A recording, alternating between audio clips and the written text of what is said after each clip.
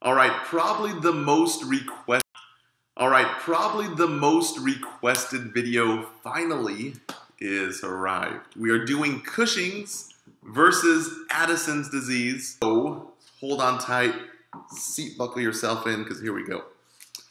So it's a big topic, guys, but really, there's just like any other diagnosis in nursing, we always cut it down and really focus on what we need to know. Remember, guys, there's a lot of hormones happening here.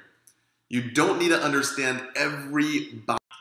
Probably the most requested video finally is arrived. We are doing Cushing's versus Addison's disease, and the next video I'm going to include lupus. So hold on tight, seat buckle yourself in, because here we go. So it's a big topic, guys, but really, there's just like any other, way too much here. Addison's disease is not having enough cortisol, okay? And I'm going to explain exactly how the body produces cortisol, where it comes from, and here we go.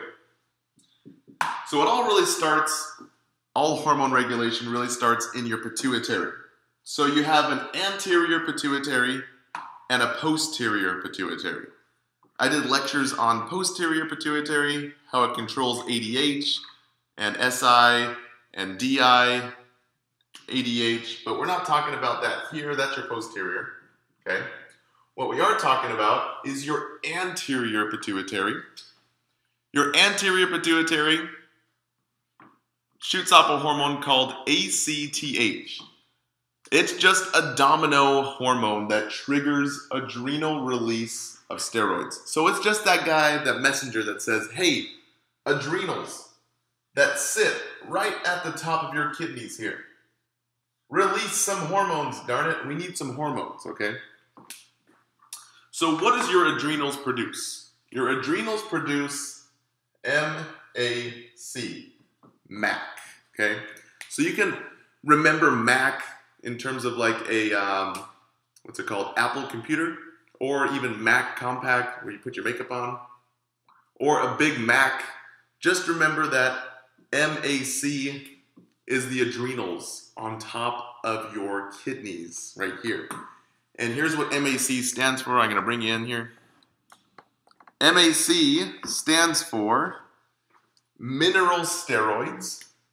And your mineral steroid that it produces in your adrenals are your aldosterone, also known as aldosterone. Aldosterone is that bouncer at the nightclub doors of your kidneys. He's the hormone that says, hey, we need to hold on to sodium. So once sodium is held on, we're retaining water. Once we retain water, we are increasing pressure in the body, in our vascular beds, in our vascular system. So that increased pressure causes your blood pressure to rise.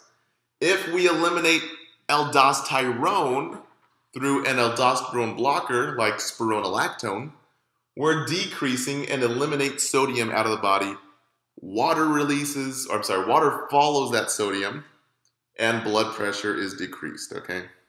Cool. Next is your androgens.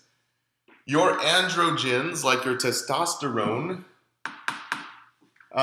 produce hair as well as your sex hormone. So if you have too much androgens in your body, you produce a lot of hair, you're very hairy, and you want sex a lot. So that's all I'm going to say about that one. Next is your C, your corticosteroids. And this, guys, is what we're talking about in both of them. That's right. Addison's disease and Cushing's. Corticosteroids, guys, is the big one, is cortisol. That is produced in the body. That is natural. It's all natural. What we do in the medical field is we always take hormones that are naturally produced in the body and we make medications out of them in the lab.